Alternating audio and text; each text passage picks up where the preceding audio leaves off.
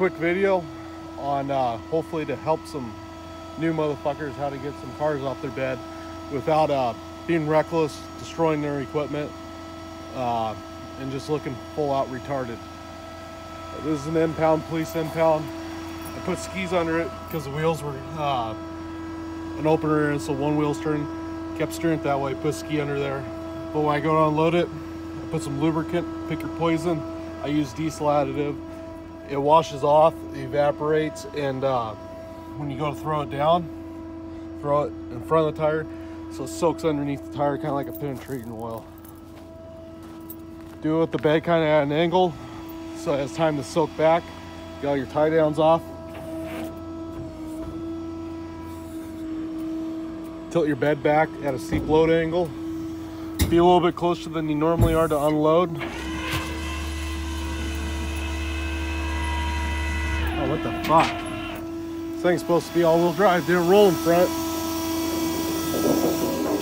Put the skis right there.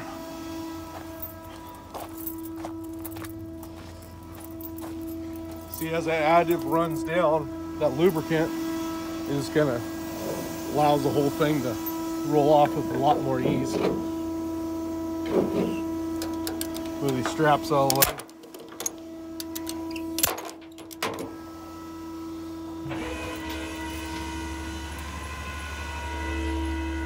I roll it to the rear tires, are just fucking on the edge.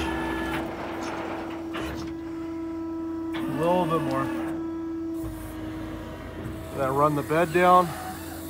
On the heavy rig, I typically don't run my bed out too far.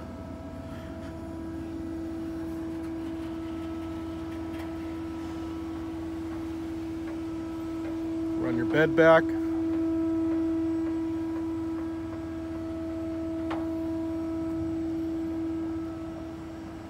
The rear tire's on the end of the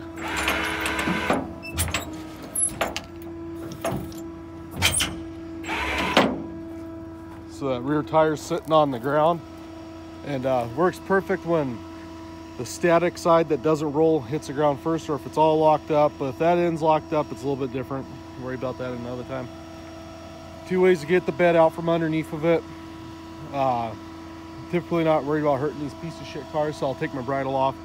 I don't care if it rolls into another car. I take the bridle off. This truck has a big enough bed, and it's my truck, so I'm not worried about hurting it. It's my truck. I don't have to answer to anybody. I'll usually walk the bed out from underneath of it. That's how I'm gonna do it, or you can pull out from underneath of it. Either or.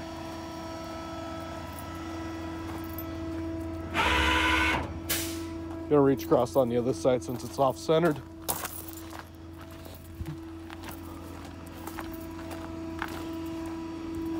Nice solid winch point that won't come undone. Very handy. One of these mag wheel straps around the center of the third member. The good self-latching hook won't come undone.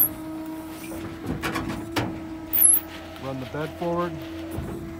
Lift the bed up. Lift the truck off the ground. Run the bed out from underneath the truck and underneath the load.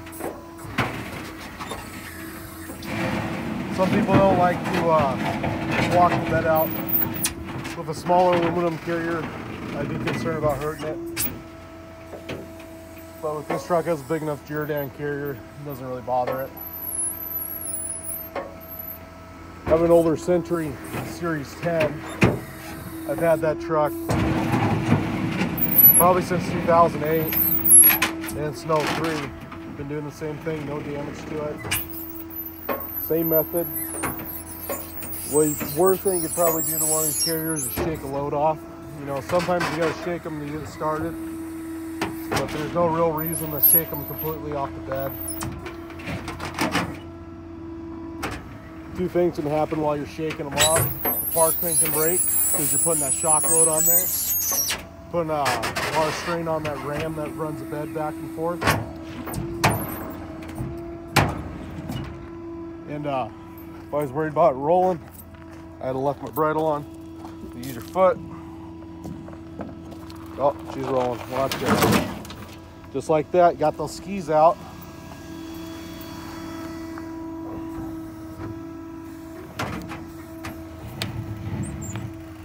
Not like this is a Tesla.